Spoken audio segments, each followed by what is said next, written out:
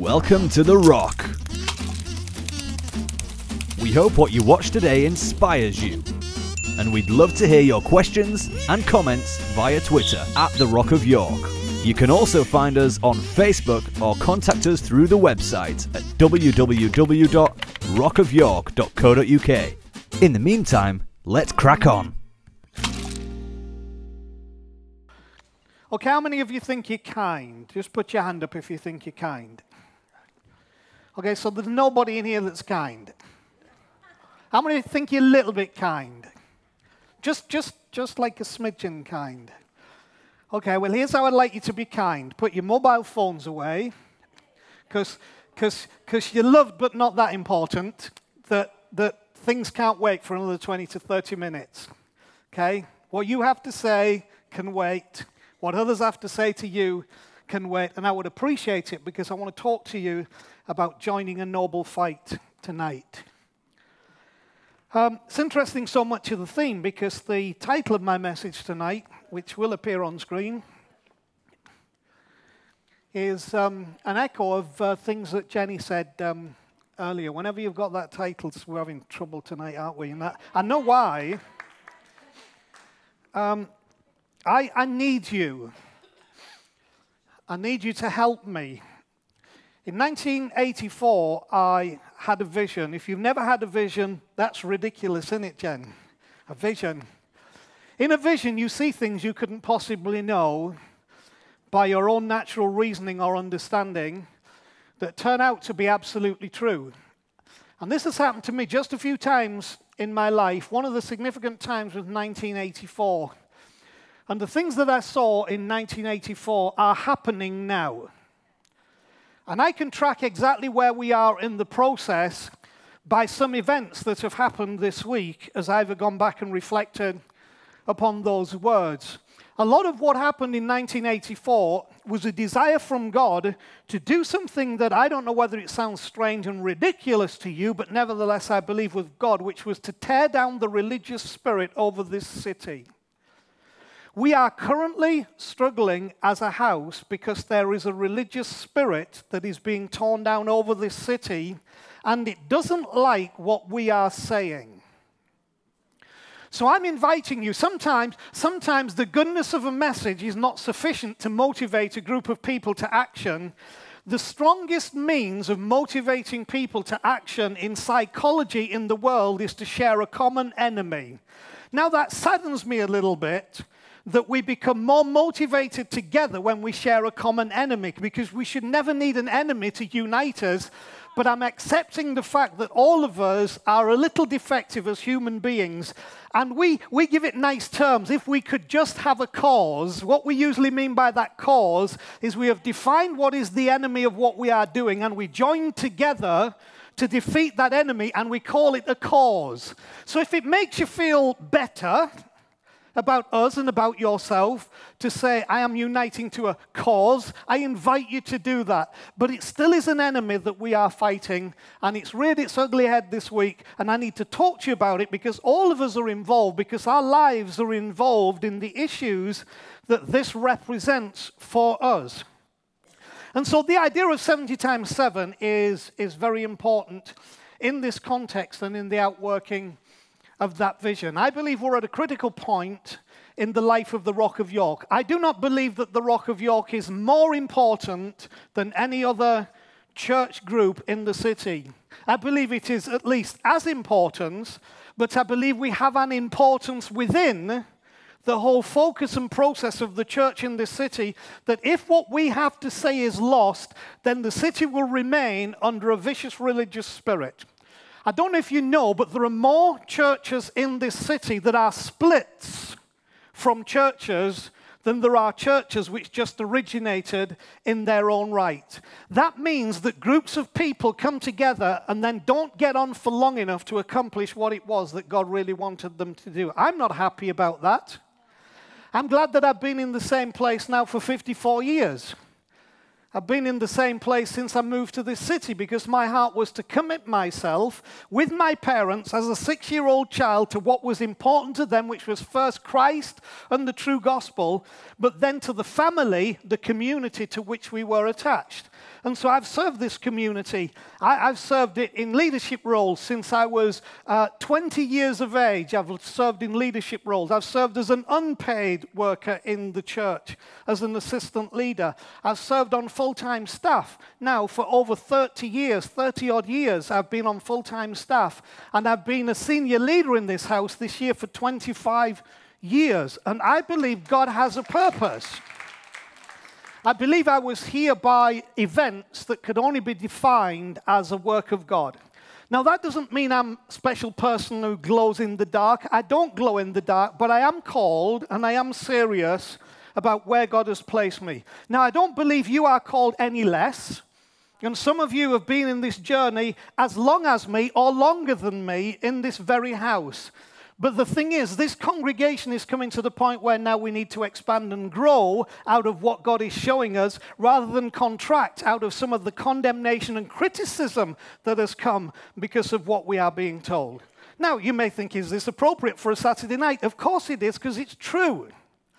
There is a great weight of conversation out there which is against this house, against me, and against this woman. There are criticisms and rumors and condemnations which are without foundation and are untrue, but are based solely in the fact that in this house we decided to forgive and restore to an extent that they feel is completely ridiculous. And so here's a few comments about that. My late father-in-law found faith in Christ after leaving a meeting, a church meeting, saying, if you're a Christian, I don't want to be one. I was in a meeting with some Christian leaders this week, and I felt after that meeting the same as my father-in-law. If you're a Christian, I don't want to be one. That sounds severe, it sounds harsh, and to some you may think it's inappropriate, but it's time to call a spade a spade. It's time to do what Jesus did and said, we are not going to allow ourselves to be suppressed under a weight of condemnation that flows from a religious spirit to uphold a system but does not operate in this spirit of 70 times 7. In fact, I had a Christian minister leader say to me this week that to forgive a person twice for the same failure would be really stupid. Now, you say, did you imagine that? Graham Grant was sat in the same room, and Jenny Byrne was sat in the same room. And I was shocked to hear these words. I'm going to repeat them to you because I hope it shocks you as much. To forgive a person twice for the same failure would be really stupid. I think in that moment, Jesus wept. I wanted to weep in that moment. I could not believe what I was hearing. The reason I'm raising this is that if that is at the core of some of the gospel that is being given to some of the people, that is not the gospel of the Jesus of Abba, and it's not the gospel that I will agree to. I sincerely hoped that the shaming culture had died out from church life, but apparently not. I experienced that this week, and it makes me very sad. The church was not created to shame people because of their behaviors. It was here to change people because of its love. Now, Jenny and Graham and myself were told this week, and Jenny's mentioned it, that we are not normal. You've got to understand, you guys are not normal. This is because of the extent to which we believe and practice love, grace, and restoration. And in that case, then I am honored that I would be called not normal.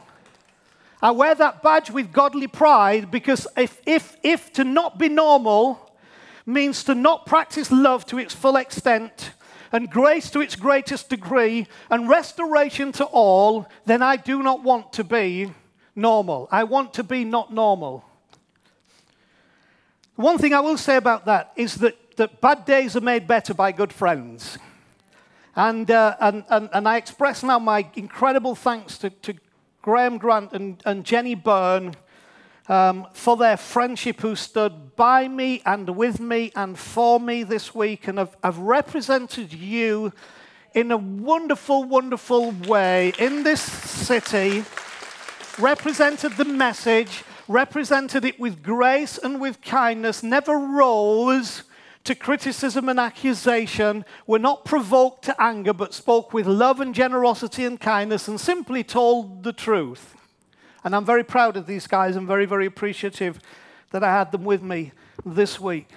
Because I can never and will never submit to a system which defines people according to their sins and cannot rejoice and celebrate when mercy triumphs over judgment and grace over condemnation. I remain constantly aware of the revelation God gave me from the story of the woman caught in the act of adultery in John chapter 8, where the religious people said, in Moses' law it is written we should stone this person. They were actually correct. They weren't wrong. If you were going to go by the letter of the law, they were absolutely correct. But Jesus seemed to differ with their view of how this should pan out. Jesus had a different vision of the end of this story. It did not leave a bloody woman dying in the dirt, in the desert, for the vultures to pick her bones. Jesus had a different view in mind of how this would end. And so the story is that Jesus wrote some things on the sand and he said, let the one who is without sin be the first to cast a stone. I think that should echo through our lives every single day with everything that we meet, every person we encounter, even when we're in the grossest of situations, and nobody's minimizing that there are things that we do in life which are painful and destroy ourselves and destroy others, but let him who is without sin be the first to cast a stone. Now, I am in what some would call a profession. I would rather call it a calling than a profession. My greatest sadness is to witness when people in my profession feel, because of their connection to the Bible and to the work of God, that somehow they are positioned to pick up a stone and cast it at a person who they think is in sin. I'm so glad in this story that they were sensible enough at least to realize that what Jesus said, there were no get-outs. Like Jenny said, forgive 70 times 7, but if you go to the 490th, then you realize he said love keeps no record of wrongs. So who's in the wrong, the one being judged or the one doing the judging? What I learned about this story, and this sticks with me now so tremendously, is it said from the eldest to the youngest of those who were condemning this woman for her sin, one by one they walked away till only Jesus was left with the woman. And Jesus turned to the woman and said, where are your accusers? Does nobody condemn you? And she said, well, it looks not. And Jesus said, neither do I condemn you. We balanced the story on that. For me, the story has a deeper meaning. That woman should have never been left alone to hear those words of Jesus. If those people truly embraced that they themselves were not without sin, and that what they were doing may have been correct in drawing attention to an issue that needed to be resolved, but not with the spirit that if we can get rid of the person, we get rid of the problem, which is the spirit that often prevails. If we can get rid of the person, we get rid of the problem. So let the church get rid of the person, the church gets rid of the problem. Jesus never wanted to get rid of the person. He wanted us to embrace the problem. So here's my take on John 8. When Jesus said, let him who is without sin be the first to cast a stone, instead of one by one walking away, they should have one by one walked to the woman. Until now, all the crowd that were once stood there accusing now share in the condemnation of the woman. We all have sinned. We have all come short. So Jesus, will you speak to all of us, whatever it was you were going to speak to this woman? And he would have then said to them, okay, where are your accusers? Neither do I condemn you. Now all of you, go and sin no more. Go and work at this. Go and receive something from this. And so I am aware of that and consciously aware. It drives me in how I see things working out in the context of the gospel. And so I want to come to one other chapter, Matthew chapter 18 in the New Testament is the chapter that's most quoted by leaders and by people raised in church in the context of church discipline. We actually were told this is how church discipline must be worked. I say amen to that, but not in the way that it is interpreted through that spirit that still says we need to get rid of the woman and then we can get rid of the problem. May I also say at this point, Jesus never called the woman an adulterer, he always called a woman. Here's the other problem in the church. We define people by their sin. So we call people what their behavior is. So we don't see a person as a woman, we see her as an adulterer. We don't see them as a young person, we see them as sexually promiscuous. We don't see them as Bill, we see him as the drug addict, okay? We don't see so-and-so as this, we see them as gay. Okay, Jesus did not refer to people under the label of the issues of their life. I'm glad, because if the secret things of our lives were what we were to be called, some of you would be more embarrassed than you would expect to be tonight, because suddenly you would be being called by the things that people haven't seen and don't see, that we thought were covered up. The wonderful thing about the gospel is he calls us by name. It's always by name. Why? Because he does not associate you with your sin. He doesn't associate you with your failure. He associates you with his love. He associates you with his mercy. And the other stuff is just an issue to overcome in the context of that exceeding love and exceeding mercy. So I'm going to jump through Matthew 18, the quickest I've ever done in all of my life. It starts out with the classic striving for greatness scenario. Who is the greatest? And we may be so humble that we think we're the most humble person in all the world, and we're proud to be humble. But actually, for all of us, there is a striving for greatness. We don't realize, but just the need to be loved more is a striving for greatness. I'd like greater love. I'd like greater acceptance. I'd like greater approval. I'd like greater friendship, are all striving for greatness. That's where all the problem usually starts, in that striving for greatness. And this starts here. And it moves on to the inevitability of offenses. And it adds some strange words to this and talks about cutting off hands and cutting off feet and gouging out eyes, which, get your head around that one. All about trying to deal with the issue. What it's really saying is that it's pretty hard that we shouldn't offend people. It's pretty hard. You have to cut off your hands, your feet, gouge out your eyes if we weren't going to get offense out of our world. Now, the Greek word that we translate offense is the Greek word scandalon, which you don't have to be a Greek scholar to have a rough guess at which English word comes from scandalon. It's the word scandal, or to scandalize. Jesus was saying there will be scandals. There'll be scandals in your life. There'll be scandals in your head. There'll be scandals in your job. There'll be scandals in your country. There'll be scandals in your politicians. There'll be scandals in your preachers. There'll be scandals in your Christians. It is inevitable that scandals will happen. The issue was not whether they would happen, but what you're going to do about it when they do happen, okay? That's the issue. And to hopefully not be the cause, but if you are, there's still grace for that. And so then in verse 10 through 14, he moves on to talk about lost sheep.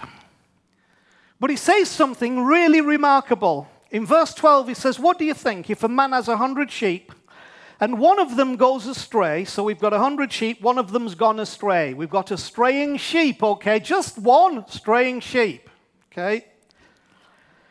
He says, does he not leave the 99, go to the mountains to seek the one that is straying? We have a straying sheep. Have you caught that? A straying sheep. Have strayed from the path, have strayed from the way.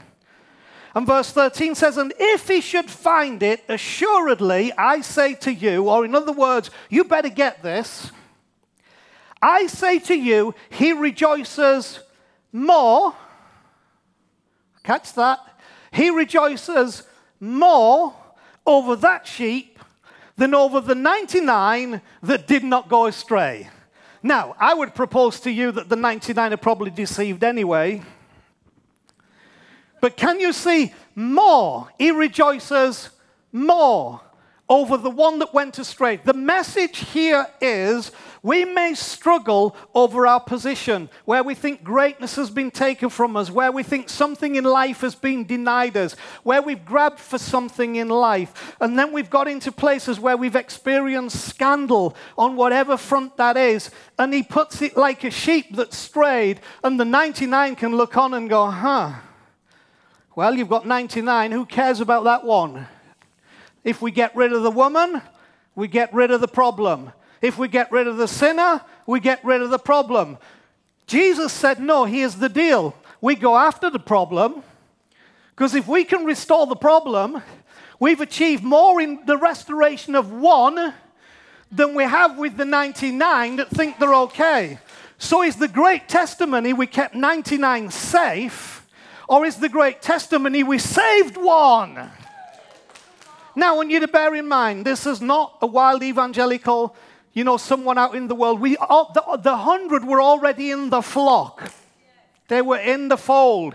We're talking about scandal in the fold. And we're talking about he rejoices more. Or in other words, when God sees a scandal resolved, when he sees a person restored, when he sees mercy triumph over judgment, he goes crazy. He's more excited about that than 99 people coming in, all in their nice order, pretending that nothing is wrong, having the law and saying, if ever happens here, in Moses' law it's written, and we're going to do the stoning.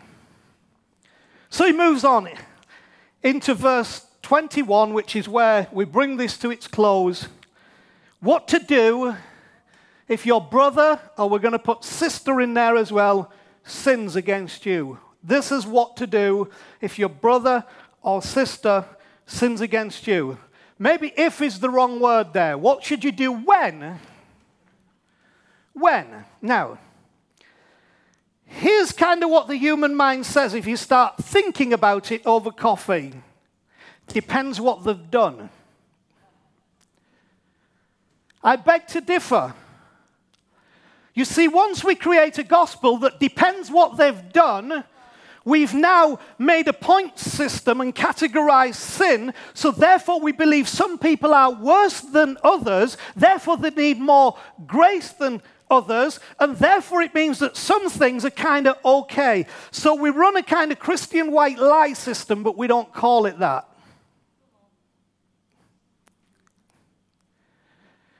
And yet evangelically we'll say, you have to break just one law to be a lawbreaker.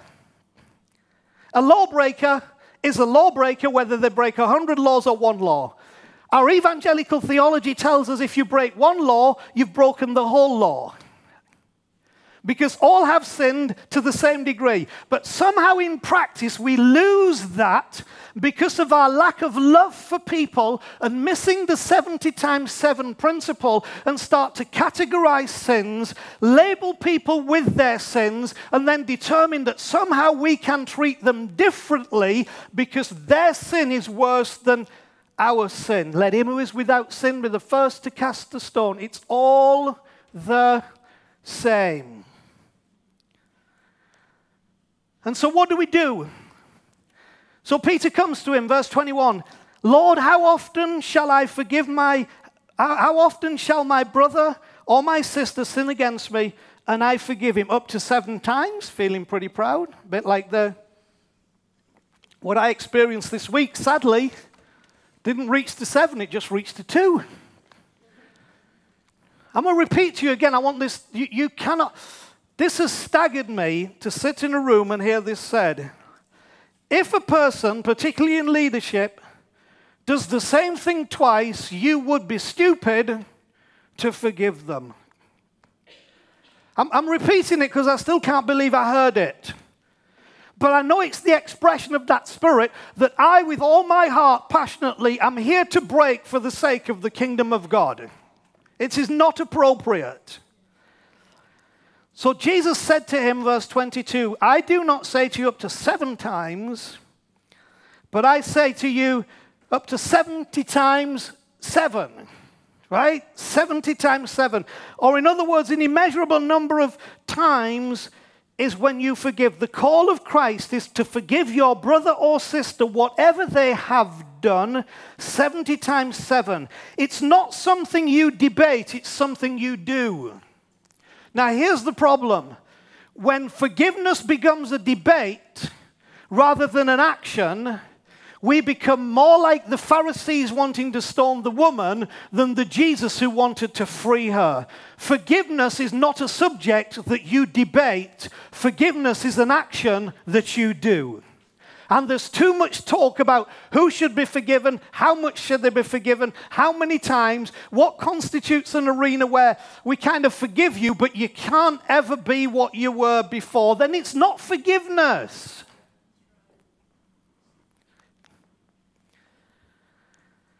The call of Christ is to forgive your brother or sister 70 times 7, not something you debate, it's something you do. And after the events of this week, I have been looking for the scripture that says 3 strikes and you're out. Or if you're a leader, 2 strikes, and I can't find it. But that's the gospel I was exposed to this week in a church context. 3 strikes and you're out. 2 if you're a leader. I can't find it in the Bible. If you know where it is, please help me where that scripture is, because I sure as heck can't find it. See, the purpose of forgiveness, while presenting opportunity for the other to experience the restoration you are offering, is actually to free you from the prison you are held in by your unforgiveness. That dark place of bitterness and resentment that poisons everything you think and do. No justice or retribution will ever leave you truly satisfied or restore your peace. Only forgiving someone will. So I propose to you, forgiveness is actually not really, when we come away from God, about the other person. It's actually about you. It's about you coming out of your prison. Now, some of you say, well, how can I ever forgive the things that have happened in my life? How could I ever? Well, let me say this, that why would Jesus ask us to do something that was not possible and was not blessed by the hand of God? I propose to you that when you make the decision that I'm going to be a 70 times 7, that I'm going to forgive because I'll never have peace. Because retribution will never bring me peace. Forgiveness will bring me peace. I propose to you when we make that decision, something happens from heaven that brings peace in the heart and says, let it go. We have been the passive victims of the most horrible accusations for the last 10 years. But we have let it go because we've walked in forgiveness. Now you say, well, you're obviously not forgiving now. No, we're still in the same forgiveness. If we can walk together 10 minutes after this meeting, I will do it with an open and full heart. I am absolutely, forgiveness is there. This is not an issue that it's an issue of we will not tolerate a message that does not bring the forgiveness of Christ and the mercy of God to people's lives. And that's what I'm fighting for now. So if I can't get you on side because of what I'm for, I'm now trying to get you on side because of what I'm against. Okay? We'll see which works best. The final verse in this little section is the one most distorted verse in all of its interpretation. And it's verse 17 and the last half of verse 17. Just run me back to verse 17. This is the most distorted verse, okay? But if he refuses, so we're now gone back, we've gone on all this, we're now gone back to correcting people. And it says, challenge them, talk about it. If necessary, bring it on this level and talk about it here. That's okay. I have no problem with that. What I have then the problem with is the final interpretation of most people, because it says, if he or she refuses to even hear the church, and bear in mind that sometimes we work with people who it took them 10 years to get into something, and we want them out in a minute. Now, I believe the grace of God can break every stronghold. I believe that God can change desires and dimensions. But my actual experience says forgiveness comes in a moment, but walking out of what took you ages to walk in often takes as long to walk out of it as it did to walk into it. That's where forgiveness and grace really works. See, because if I can say I forgive you and everything's changed, that puts no pressure on me. But if I say I forgive you and it might take us 5 years to get to where we need to be, or 7 years, or 8 years, or 10 years, is there a 70 times 7 forgiveness that says all the way, all the way, all the way, never leave you, never forsake you, just like Jesus did with his disciples? Even when one of them rebuked him for the stupid idea and suggestion that he would die and rise again. Matthew 16, Peter. He forgave them. So listen to this. If he refuses even to hear the church, let him be to you like a heathen and a tax collector. Now, here's our John 8 interpretation that wants to stone the woman. There you go. We should have nothing to do with them. We can reject them. We can forget them. Or in other words, if we get rid of the sinner, we get rid of the problem. He's still driving the mind. Get rid of the sinner, get rid of the problem. But you see, the question is, how did Jesus treat heathens? How did Jesus treat tax collectors? This is like, if you can't work it out, here's the deal. Keep loving, keep loving, keep loving, keep loving, keep pushing on the door, keep hugging, keep being kind, keep affirming, keep forgiving, keep letting mercy triumph over judgment. And guess what the guy was who is reported to have wrote this very book? Matthew was a tax collector. So he's saying, treat them like Jesus treated me. So even what seems to be a discipline, and it is so infused with grace that you never get away from the 70 times 7, 70 times 7, 70 times 7. So if you're still a heathen, and if you're still a tax collector, and they were the hated people of society, even after we've offered grace to you, we're going to still keep loving you, and we're going to still keep giving you a voice, and we're going to still keep glorying in the mercy of God and watching the journey of that in your life. But will we reject you? No. Never, not ever. So let me bring this to a close. There's a wonderful little verse in Proverbs 11, verse 24, that says, there is one who scatters yet increases more. And this is the bit I wanted. There is one who withholds more than is right, but it leads to poverty. Here's my interpretation of that. There is a withholding, a holding back that leads to poverty. Sometimes we can think if we hold back, if we protect our own purity, if we protect our own holiness, if we keep our money to ourselves, if we protect our own time, that somehow we'll have something. But the Bible says, no, you'll become poor. You'll become poor, we'll become poor. We'll all be the poorer because of what we withhold. And in this arena of forgiveness, we are the poorer as the body of Christ for what we have withheld. And we will burst into richness when we don't withhold anything in the context of forgiveness. 70 times 7. Let's treat those who are not ready to move as heathens and tax collectors, but 70 times 7. So we're going to finish. Every person is a person of great value in the eyes of God. Every person. Never defined by what we did or didn't do, in grace and disgrace, in honor and in dishonor. Every single one of us is of great value in the eyes of God. And one can only presume, if there's any integrity in the words of Jesus, that his attitude towards our weaknesses is a 70 times 7 attitude. So here's where we finish. Today he calls you into the power of that love and all of its power to transform you. This is the heart of this house. It's been my journey through all these years. It's the thing that you need to know we are deeply and aggressively criticized for, and shame is brought on the name of this house. We forgive where that has come from. But we will not back down. We will not change our direction. We will not stone anybody for the sake of the mob. But what we will do in Jesus' name is sit with every accused. And sit with one another in this house. So that all of us under the grace of God can hear him say, I don't condemn you. And we, to the best of our ability, to go and sin no more. What is the greatest sin? The greatest sin is to diminish and undermine the extent of the love of God. For God so loved the world. God so loved the world. To undervalue and devalue his love is a greater sin than any sin we could ever have, because it's to undermine and devalue God himself. For God is love. And those who love are the servants of God. So, it's been quite a hard message, but I am calling you to the fight.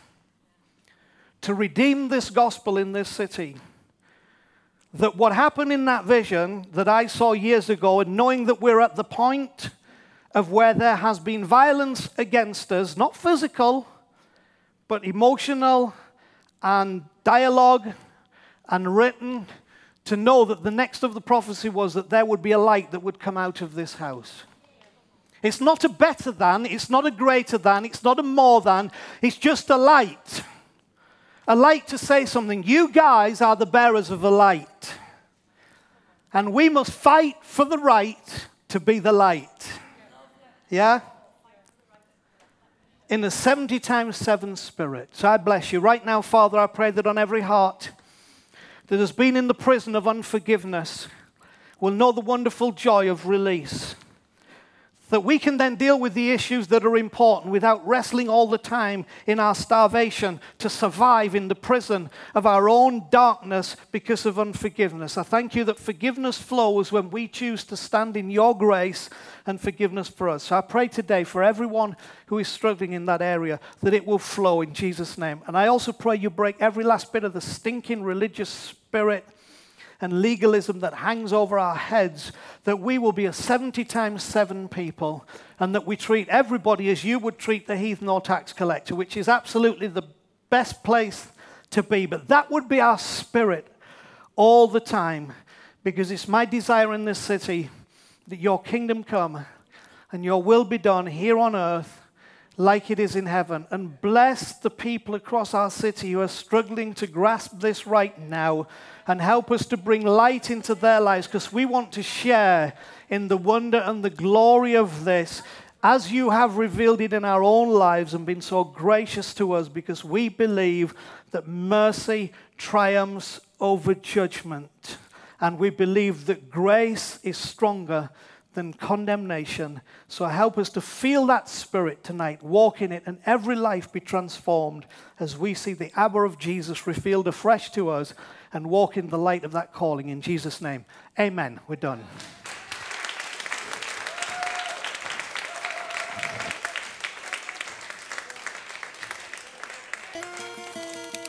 Thanks for watching.